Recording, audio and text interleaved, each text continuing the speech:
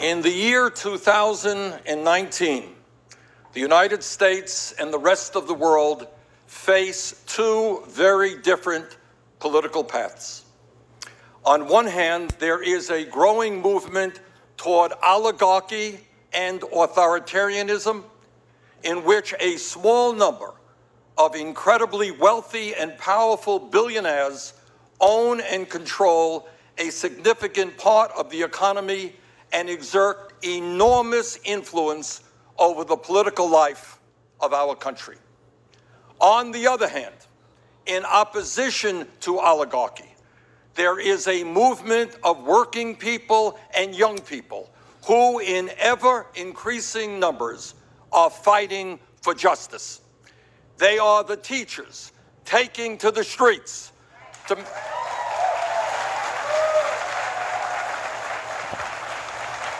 to make certain that schools are adequately funded and that their students get a quality education. They are workers. They are workers at Disney, Amazon, Walmart, and the fast food industry.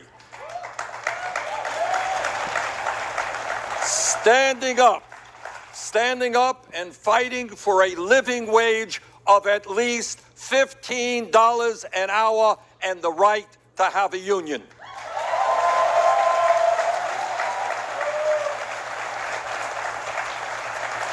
They are the young people taking on the fossil fuel industry and demanding policies that transform our energy system and protect our planet from the ravages of climate change.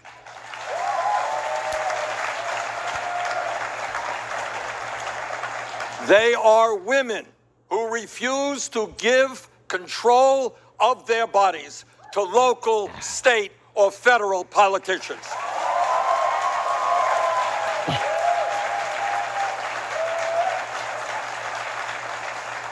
They are people of color and their allies demanding an end to systemic racism and massive racial inequities that exist throughout our society.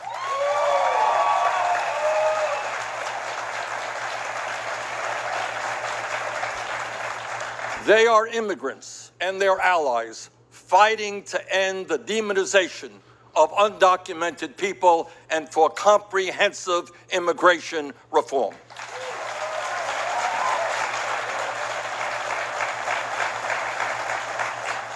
Now, when we talk about oligarchy, let us